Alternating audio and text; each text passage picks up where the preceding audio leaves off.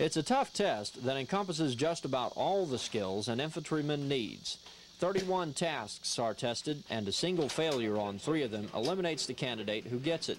2 failures on any one task puts an automatic end to a soldier's EIB quest. Each task must be done by the book and within a standard time limit. Tested soldiers have a lot to remember, and they're tested as realistically as possible. That makes getting the EIB very tough. We can walk through here every day and say, I know this task and I know that task. But once you put under the clock, under the gun and the pressure, they find out that they're not quite as good as they thought they were. Testing for the Expert Infantryman's badge is done on a voluntary basis.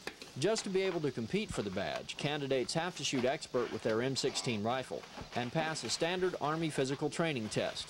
For those who qualify to compete for the badge, there's a single-minded focus on winning the award. It's very important to them.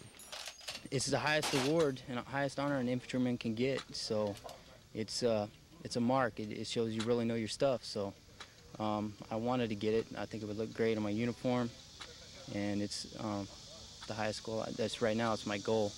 It's a tough goal to reach. Halfway through the first day of testing, 30% of those attempting to get their badge had already failed. For the few who succeed, the Expert Infantryman's badge will give them instant credibility. It symbolizes an all-around knowledge of combat skills not common in average soldiers. For AFKN News, Army Sergeant Don Brickey, Camp Hovey.